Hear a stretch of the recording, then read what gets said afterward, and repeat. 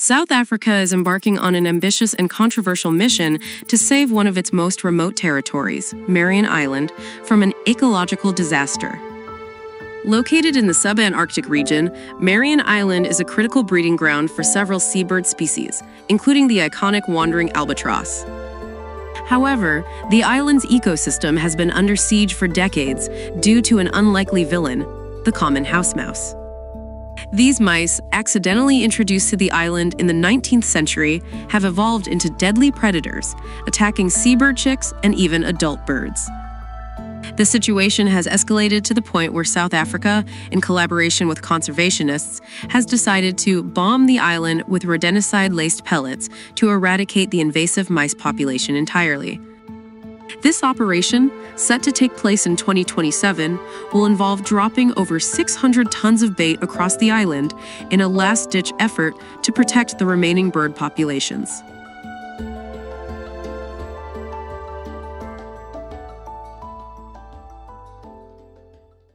Given the lessons learned from past control efforts, the current plan to eradicate the invasive mice on Marion Island has been designed with a focus on minimizing harm to the ecosystem. The proposed solution is a large-scale aerial baiting operation, scheduled for the winter of 2027. This operation will involve the use of helicopters to distribute approximately 660 tons of rodenticide-laced bait pellets across the entire island.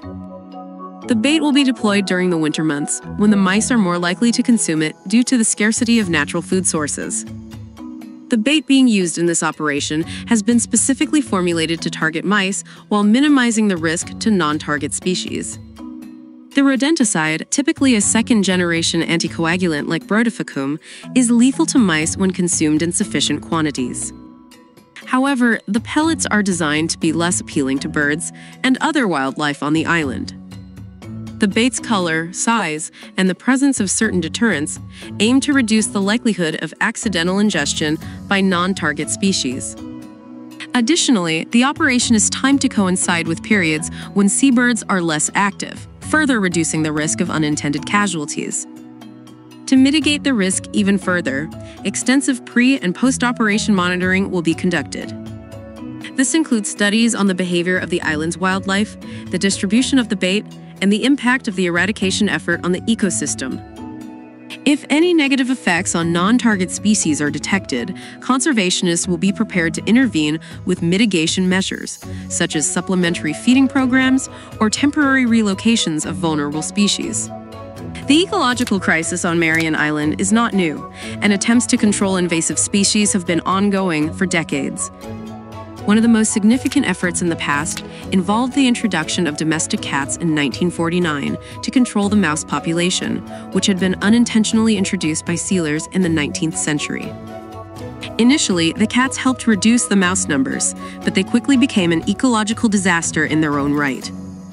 The cats began preying on the island's seabird populations, which were particularly vulnerable due to their ground nesting habits and lack of natural predators. By the 1970s, the cat population on Marion Island had exploded, reaching over 3,000 individuals. These cats were responsible for the deaths of hundreds of thousands of seabirds each year, leading to a dramatic decline in bird populations and driving some species, like the common diving petrel, to the brink of local extinction. The cat problem became so severe that it necessitated a new eradication effort, this time aimed at removing the cats themselves. The process took decades, involving hunting, trapping, and eventually the use of feline-specific diseases to reduce their numbers. The cat eradication was finally declared successful in 1991, but the damage to the seabird populations had already been done. This episode highlighted the dangers of introducing one invasive species to control another and underscored the need for more carefully planned and executed conservation efforts. The financial aspect of this ambitious conservation project is significant. The Mouse-Free Marion project has allocated approximately 350 million rand to fund the eradication operation. This budget covers the costs of the bait, helicopter flights, monitoring, and all logistical aspects of the operation, including the necessary contingency plans. The funding has been sourced through a combination of government support, international conservation organizations, and private donations. The scale of this investment underscores the importance placed on preserving Marion Island's unique ecosystem and the global recognition of the island's ecological significance.